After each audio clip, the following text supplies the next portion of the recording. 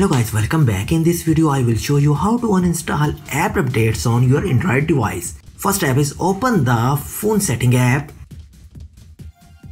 Then scroll down and tap App Manager. Then tap App Setting. Tap on the three horizontal dots in the upper right corner. Tap Show System. It's at the top of the drop-down menu. All the apps installed on your Android device are listed in alphabetical order. You can only uninstall updates on certain apps on certain phones that came pre-installed on your Android device. Find the app you want to uninstall app updates. I want Chrome update. Select app.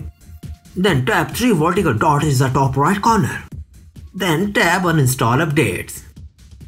You can see the prompted asking if you want to uninstall update for the app. Then tap OK.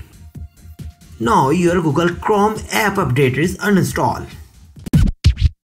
There is also a problem with this video, so ask about these comments any problem related to social media and internet. Let them know in the comments bar so that a video can be made on it.